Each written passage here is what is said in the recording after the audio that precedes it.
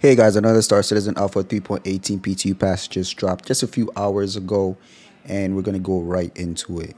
So this specific patch, they had just a few bug fixes. The first one they mentioned here is regarding the reset of the SCMs. So the binding set vehicle speed to around 80%, the vehicle's top speed instead of the vehicle max speed.